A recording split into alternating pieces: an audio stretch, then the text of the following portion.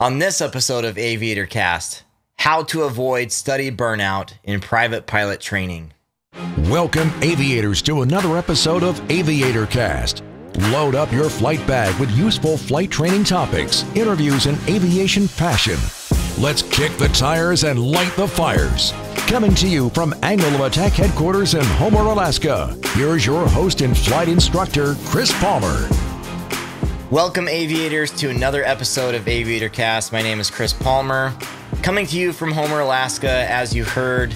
Now, I do online ground school, I do check ride preparation, I have social media you guys can check out, YouTube, but here we are on the AviatorCast podcast. I hope you are enjoying the podcast. Maybe you're new, maybe you've been here before, but we are having a good time. So, tell me if this describes you. Are you such a kid about this cool aviation stuff that you want to drink from a fire hose instead of a regular hose, even though your mom told you not to? Are you so eager to learn this aviation thing that you have a tendency to burn out? The fact that you want to drink from the fire hose or you're so into it that you'll burn out is a really good sign. I think that's a good place to start. But this podcast is all going to be about being strategic to avoid that burnout in your private pilot training. So I'm going to walk you through the process of how I would do it, my best advice on how to go about your private pilot training, and maybe give you a few tips to make sure that this goes smoothly for you, okay? So that's going to be what today's podcast is all about. If you guys end up really enjoying this and you want me to do it for subsequent ratings like instrument, commercial, CFI, I'm willing to do that as well. I might do it anyway. It's not in the immediate future though, but if you do find this really valuable and you want this for the current one that you're on and it's not private pilot, let me know and I'll be more than happy to put that in the hopper here and do an episode on AviatorCast later on along those lines. So, of course, I think one of the first things to start with anything when we're talking about avoiding burnout is to make sure that you pace yourself. When it comes to aviation training, this is a journey, it's not a race. There are so many new things you're going to learn that it's just going to take a little while for your body, for your mind, for your emotions to understand how aviation is coming together, how all this works, because there's a lot going on and a lot of things you're putting together. So I think aviation and learning aviation is a lifelong pursuit. It's not something that you do just one license like private pilot. Even if you do just one license like private pilot, you're still always learning. The best way to be a pilot and the best attitude of a pilot, I think, is humility. But some of that humility comes from continually learning, progressing, growing as a pilot. So the FAA will define times of this growth as licenses. And so you'll have your private pilot license, you'll have your instrument ticket is what we call it. You're actually adding that onto your private pilot. You'll have your commercial license, all right? Your flight instructor rating, whatever it is. So they define these blocks of intensive training as licenses. But what we really want to do in pacing yourself, taking things as they come, enjoying this journey, recognizing this as a journey and not a race, is this attitude of, again, lifelong learning and coming from that perspective rather than just rushing into it. So again, we are going to go over how to prepare specifically for the private pilot license, that first license you get, and working from there. So this may be a little bit of a shorter podcast, but we probably will still end up around the 30-minute mark. And I'll work you guys through how over the years, me coaching people, mentoring people, doing these things on my own, and seeing how people typically work on a larger scale through this, my best advice on how to get this done. So not everyone is the same. I get that. Some of you may be able to do it differently, do it faster. That's fine. But I think that most people are just normal, average pilots, and this is the process that I tell everyone to go through. This is the type of advice I give. I've done these type of seminars before, if you want to call this a seminar, through some online webinars, through forums at AirVenture. But this is going to be specific to just the private pilot. and specific to the study of the material, not necessarily all the hoops you need to jump through, like the medical. That's kind of a different story. I actually have another podcast episode on that you could go back and listen to. So I think one of the best things to do in studying for and avoiding burnout in your private pilot training is enrolling in an online ground school. Of course, it's a little self-serving, but I hope you check out our offering for online ground school. Go to angleofattack.com and check that out. But regardless, I think if you dedicate yourself from the very beginning to go through the written test, I'll tell you why here in a few minutes, but it's going to be very beneficial down in the long run to get all that done ahead of time. All right. So I would say a good pace in enrolling in that ground school and thinking about being self-guided and how much time do I actually need to put in. If you're going to do this in a reasonable amount of time, it's probably going to take about an hour a day to go through and do that. Now, I realize that not everyone's going to be able to do that hour a day, but pick a schedule, even if that needs to be slower, and stick to that schedule. This is very, very important because, again, it's a journey. You're going to be taking the knowledge one bit at a time. And as you learn the concepts in ground school, you're going to be thinking about those things. And then you will be like pondering on them and thinking about them during the day at work, and then coming back and maybe learning a little bit about it again. And it's just like this constant upward trend that sometimes flattens out or goes down a little bit, but you're, for the most part, trending upward through that entire process, learning more and more and more as you go along. We'll talk about why that's going to be so beneficial here in a few minutes. So be a good student through that process, okay? So you've dedicated yourself to a schedule. You're doing that schedule. Your family's on board. They know not to bug you. You're studying, you're learning, et cetera, et cetera. Be a good student. So take notes along the way. Write down questions you may have. Study more of what you don't know or of what you didn't understand. Get active in online communities to ask those questions. If you end up in one of my ground schools, you can actually write me and I'll help you along the way. I always like that feedback because maybe there's a chink in my armor I'm not seeing or some part of content I could do better on. So I'm always wanting to improve what I'm doing. So I love to hear from you and am willing to help you. But have a place where you can go and get answers. Google is very useful that way if you feel like you're good at searching on the internet, and that is actually a talent because of the way you have to phrase things sometimes in your search. But take good notes along the way. You're watching those videos online. You're taking good notes. You write down the things you don't know or the things that weren't clear, and you go get more clarification on that. You go into the books, whatever it is. Now, an online ground school, a video ground school, no matter who you get it from, is not going to absolve you of that need to do your own deep study. I don't like the excuse that says I'm not a good student and I was never good with books and this and that. Okay, fine. I totally get that. I am largely the same way. I'm a visual person. Most pilots are visual people. I think that's why ground schools work so well, or these video ground schools online work so well. But that's not an excuse. This process you're going through, why it's a journey, you are going to grow into a better and a different person, okay? So you have to find what works for you to get through this, because so many people have done it before. It's possible. You can get there, and you got to find a way to get through it and be a good student. So for me, in grade school, you know, I kind of went through the motions. I didn't get terrible grades. I did fairly, actually really decent at the very end of my of high school, but that's because I was really enjoying the work I was doing. So be open to that being the possibility here in this book work that we're talking about, or this deep training of the written knowledge test, the things that you need to know before you get in an airplane. Be open to that being a fun process that you learn well. So put the past behind you, you know, put away those excuses that you're not a good student, and go for this and have fun doing it.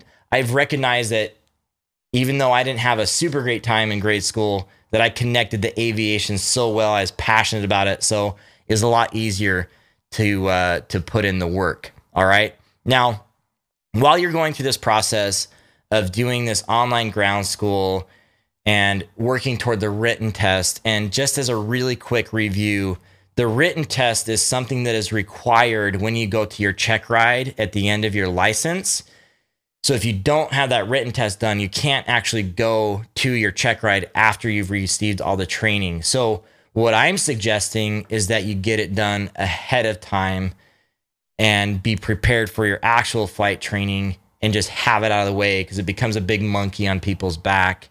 So going that direction of just having it done all ahead of time. So this isn't really optional.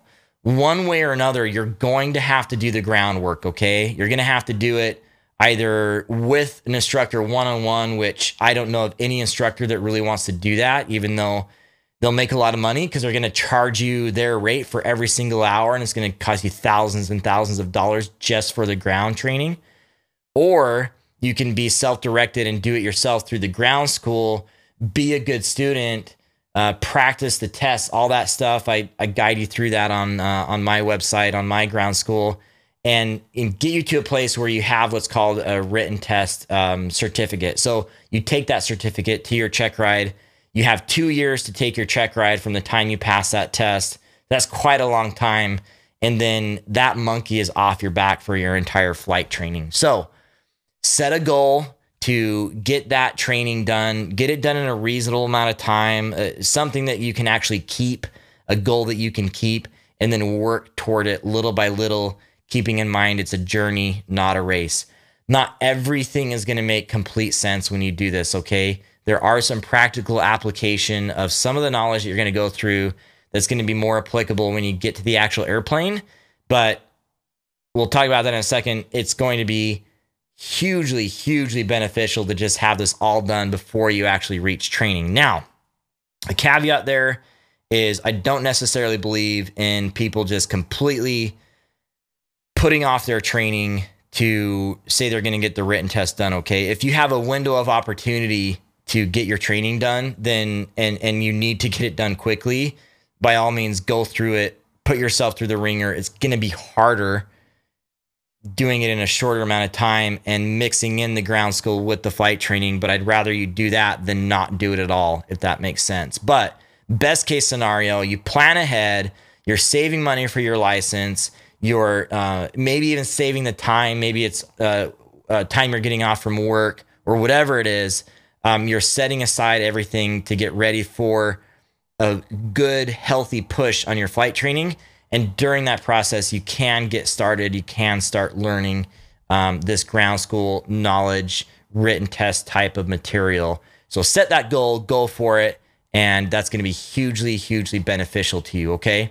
Now, let's kind of move forward and transition into the flight training. And this is a really important transition to make clear. So you've just gotten your written test done. You have all of this knowledge you're armed with. You understand a lot about aviation now because you're going to be getting, an 85 to a 90% on your test. That's where I like people to be when they take a test with me. You're going to be getting a score like that on your test from a randomly generated multiple choice test.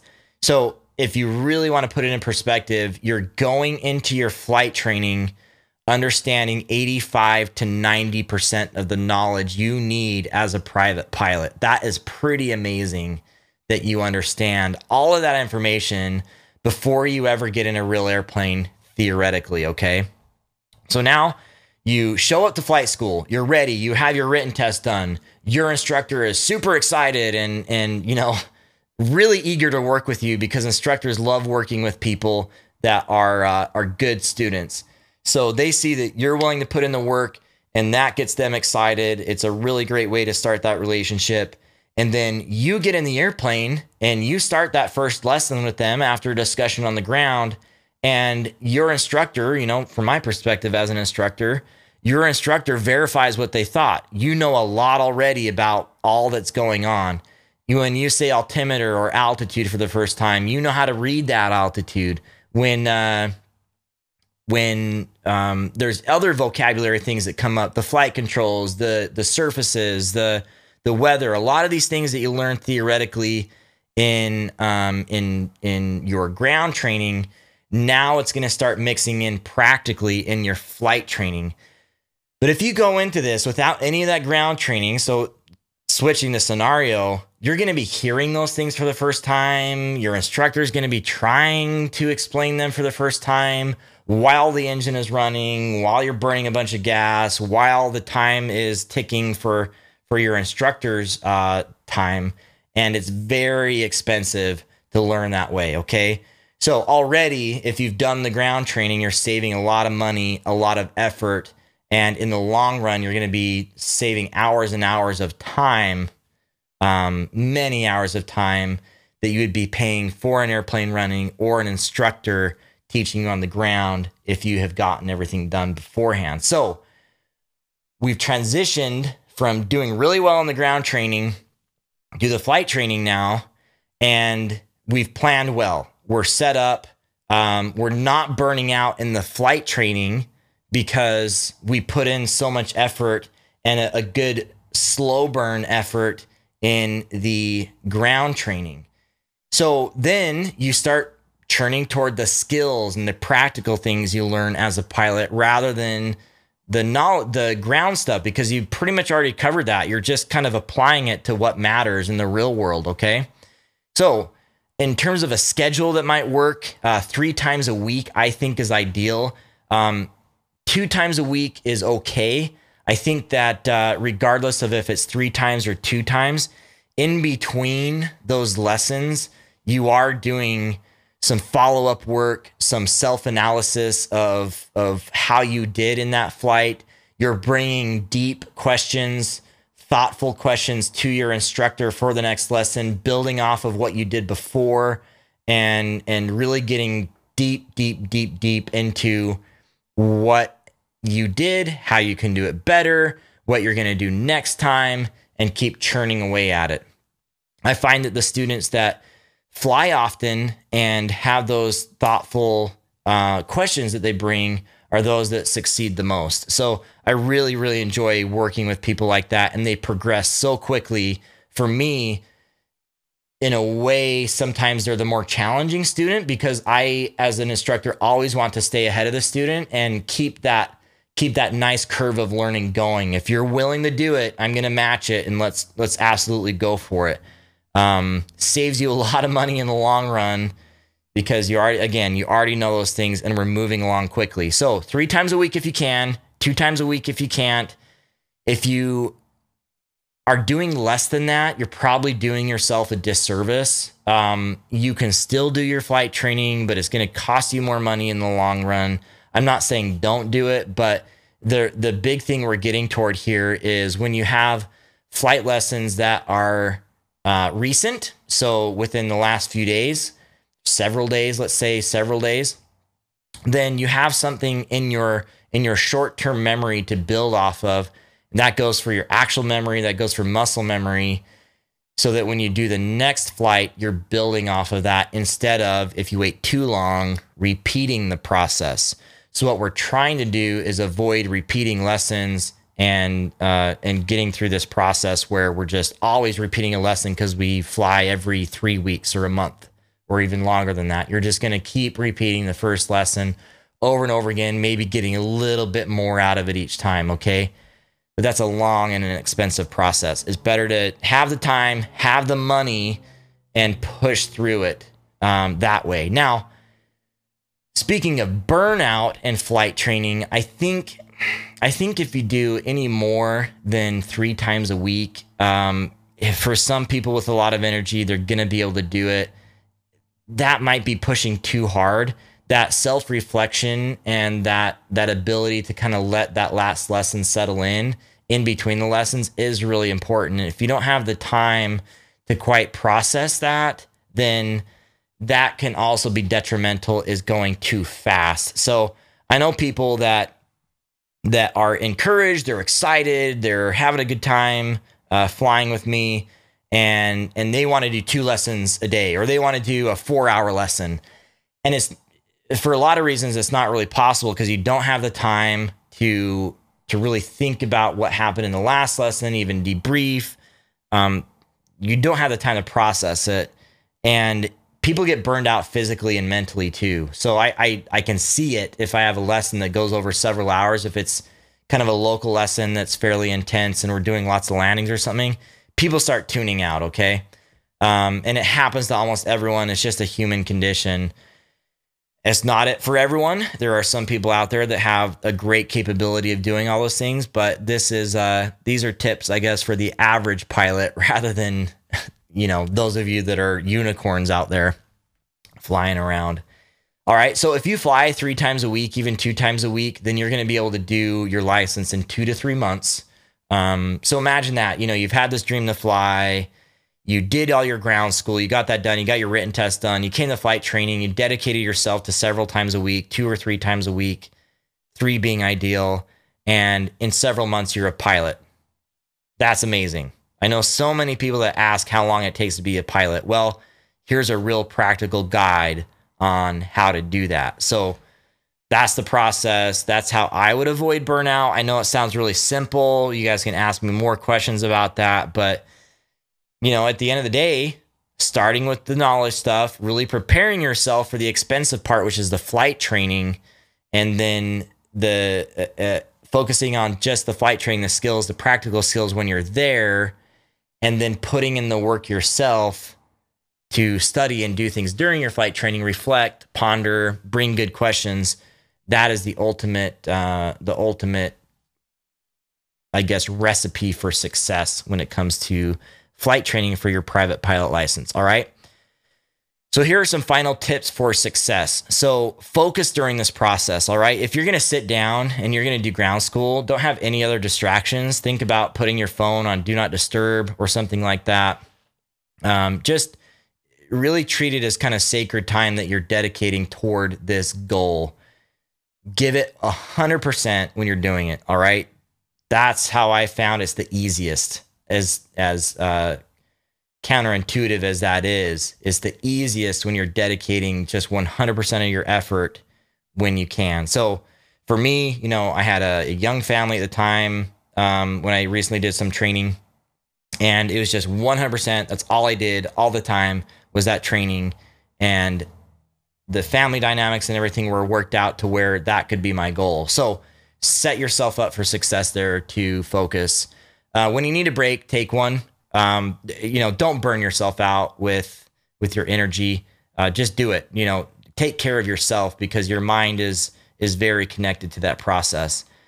The environment matters where you do it. I had really good times studying just at my kitchen table, but if that wasn't quite working, I'd change it up. I'd go to the airport.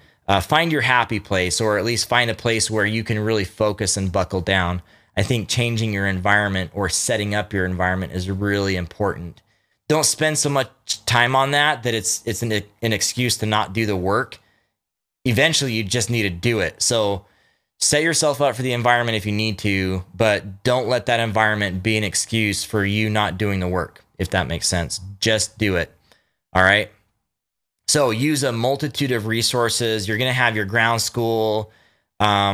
You're going to have books, you're going to have apps, you're going to have just organic search out there. You're going to have social media you look into. I release a lot of free things. I've got this podcast and plenty of topics here that you can glean from that are directly related to your training. So build a library of resources, free or otherwise, that can really help you. Make friends and mentors. This is probably the most important one. You don't need to go through this process alone. There's so many people out there that can help, that have been through it, that can give you a little bit of knowledge or a little bit of encouragement to help you in the right direction. And sometimes even just sharing in that journey with others that are going through the same thing is very helpful. So make friends, make mentors. We call this hangar talk, where you kind of just hang out at the airport at the hangar and everyone talks about stuff. That's what aviation is all about, at least on the general aviation level. It's people helping people achieve their dreams and get where they're going. Okay. So many good organizations I could name along those lines that are out there to help. But if you have a healthy local airport environment, good flight school, then that's just something that's going to come natural. Surround yourself with aviation people, and it's going to be a lot easier for you. All right. So one last tip for success, and don't underestimate this one. It's so very important. Enjoy it, okay? Enjoy this process. If you're not having fun, you're probably not going to learn as well. And there's no rule anywhere that says that you can't have fun during this process. You know, I even encourage students to pull out their phone for a couple seconds during a flight to take a picture and enjoy this, remember this, because your training is going to go by in a flash. You're going to wish you had more pictures and videos of what you had done. And they're so easily taken these days with all of our smartphones. Just enjoy the process, okay? If that's how you enjoy the process. But make sure that you're always enjoying it. If you're not enjoying it for whatever reason, and you haven't been enjoying it for a number of days, then you need to switch it up. I don't know if it's your environment you need to switch up, or if it's the flight school you need to switch up, but this should be enjoyable, and it can be just so much fun, all right? Even if it is at the same time difficult. So that's my advice on how to avoid study burnout, or burnout in general, in private pilot training. Hope you guys enjoyed this.